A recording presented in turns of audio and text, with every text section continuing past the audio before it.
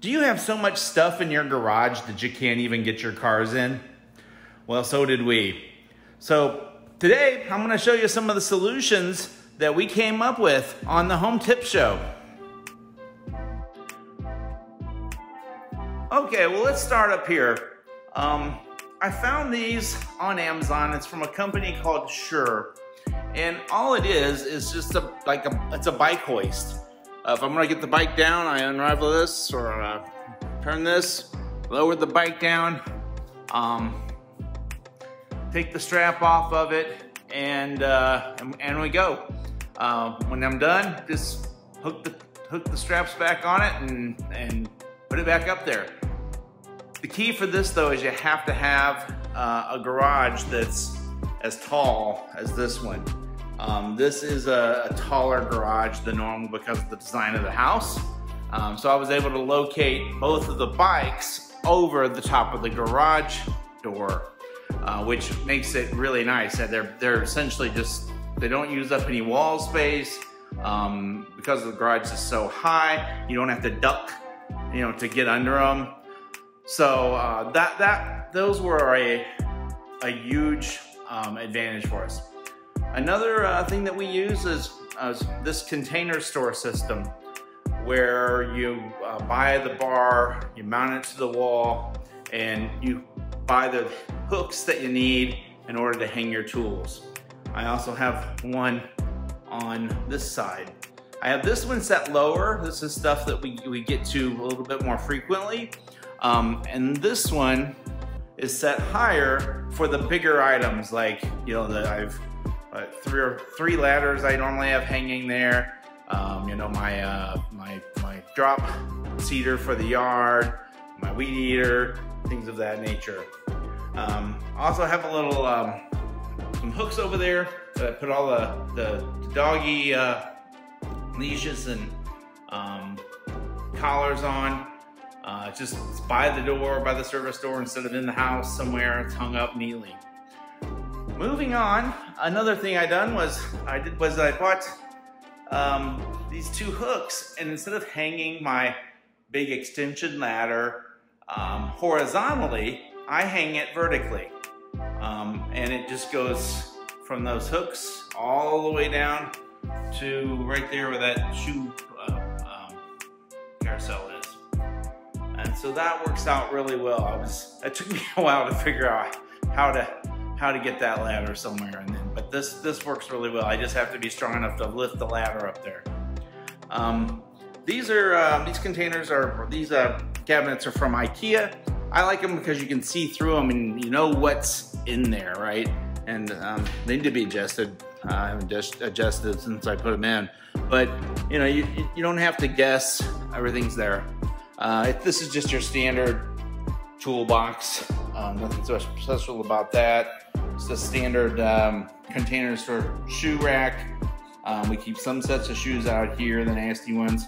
And this is where Mom puts her nursing shoes at night so that she's not bringing anything into the house. Continuing on. This is just standard Rubbermaid shelving. But what I did was placed it tall enough or high enough that I can walk under it and not gonk my head, which I've done plenty of times in other houses. All right, it's up out of the way. It allows us to get cars in here and out, and we don't have to contend with the shelving.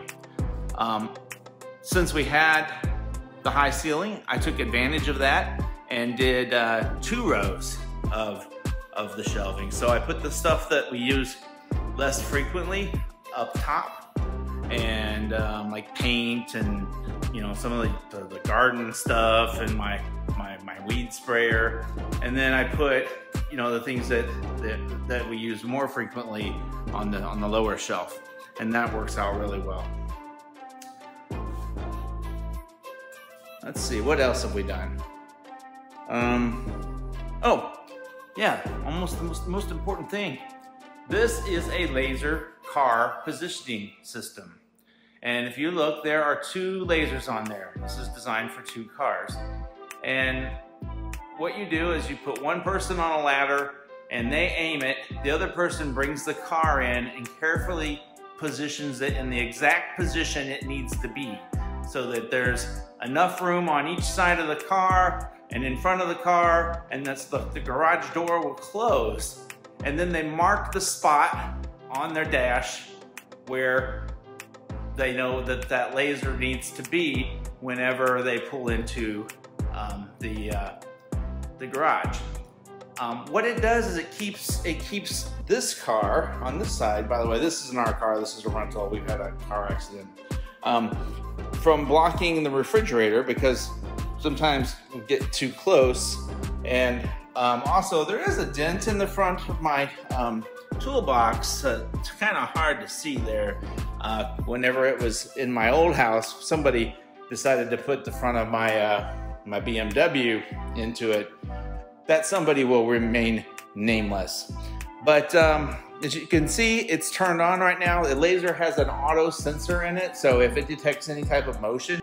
So if you look, you can see that the laser is hitting the dash right there. And that means that spot is the spot that we picked, that we knew the car was positioned perfectly. With my vehicle, when it hits my center console in a certain spot, let's see, where to go? There it is. When it hits my center console in a certain spot, I know that I'm positioned perfectly, and that means I'm in a position that I can get my car door open without, banging it on the concrete over here, that I'm far enough forward that the back door closes without hitting my car. So that's really worked out wonderful. I'd say that the bike system and the car positioning system and the 2 rows of shelving have been the best tools that I could come up with to save space. In addition, we have a lot of stuff in our attic upstairs. I had to make the attics bigger. They're walk-in attics, and I'll cover that in another show. Okay, and finally, the last item that I wanted to cover with y'all today is our battery-powered lawnmower. As you can see, it folds up. Looks like it's about, I don't know, maybe 36 inches wide, maybe 12 to 18 inches from here to here, and then the regular size of a lawnmower on its width. But you cannot do this with a gas-powered lawnmower. Well, if you do, first of all, you have gas leaking all over your garage, which would be highly undesirable. But they really just aren't designed for this type of flexibility. To unfold this and have it operational, it's simply about 3 clicks. I press one button to unfold the handle, 2 more buttons to extend the handle out, and then lock those down, pop the battery in it, and press the go button. This has been going on, I guess, the 3rd summer of using it. Haven't had to do anything in terms of replacing batteries.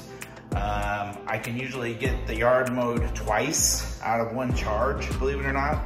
We only have, I think, between 1/4 and 1/2 acre, so it's not a big yard, but it's still enough that, I questioned whether this would be able to do it.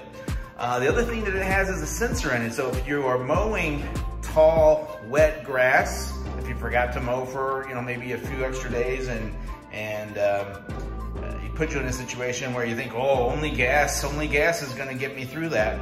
Forget it. This is more powerful than any gas motor powered lawnmower that I've ever had. It has a sensor in it. It detects when it starts to bog down, and will pull extra juice from the battery and spin that blade up incredibly fast. I have bogged it down before, yes, but it's not nearly as frequently as I would if it would have been a gas-powered lawnmower. The other advantage is the chargers are on the wall, up out of the way, so just throw the battery on it. When you're done, pop it off. The chargers go back to sleep. And when you are done using the lawnmower, it's everything in reverse. Pull the battery out, charge it, 2 or 3 buttons and knobs to push, and it's folded back up, you know, into its little suitcase-sized setting here. So by far, it's almost, I would say, as important as the laser positioning system and the bike hoist system. This battery operated lawnmower that folds up like a suitcase. Oh, before I forget, if you liked this video, please subscribe and like within the app. The more subscriptions and the more likes I have, the more incentive I have to continue to try to create content that people will enjoy. So thank you for your time. Thank you for subscribing. Bye-bye.